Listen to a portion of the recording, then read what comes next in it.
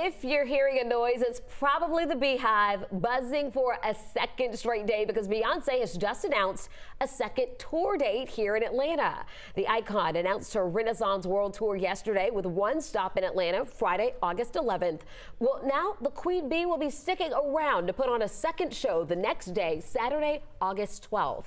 Both performances will be over at Mercedes-Benz Stadium, and you can get more information on how you can join the hordes of folks trying to get tickets on our website, 11alive.com.